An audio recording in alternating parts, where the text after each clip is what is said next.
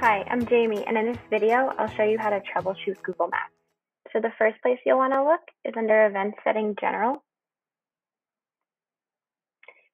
And you want to make sure that you have this checked off to enable maps. From there, you can go to Venues.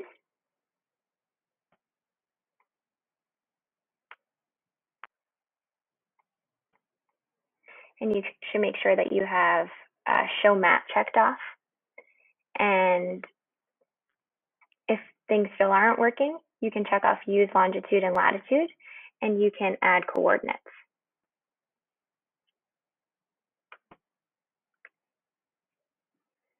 From there, you can go to Settings, Event Settings APIs,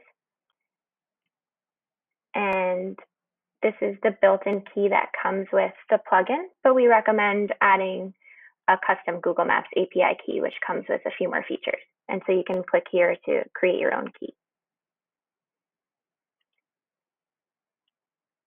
Next, you can look under Event Settings General and see if you have a button that says Fix Venue Data. If you do, I'd just recommend clicking that button.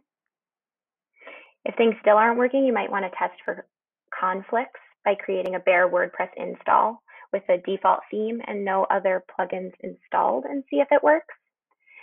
And another thing that you can do is to check your console to see if you have any errors.